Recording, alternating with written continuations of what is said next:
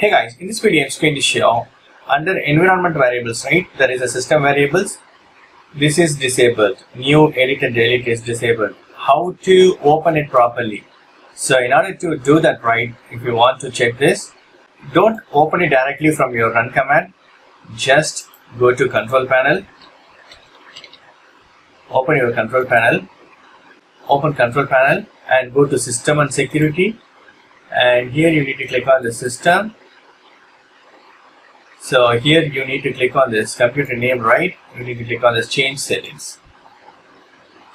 So under change settings, go to advanced tab and click on this environment variables. See, now this is editable. So I can add system variables in my system.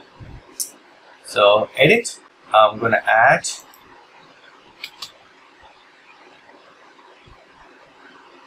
Click OK. That's it. Now system variable has been set. That's it. Thank you so much for watching. Please provide comments and feedbacks in the video. Thank you. Bye.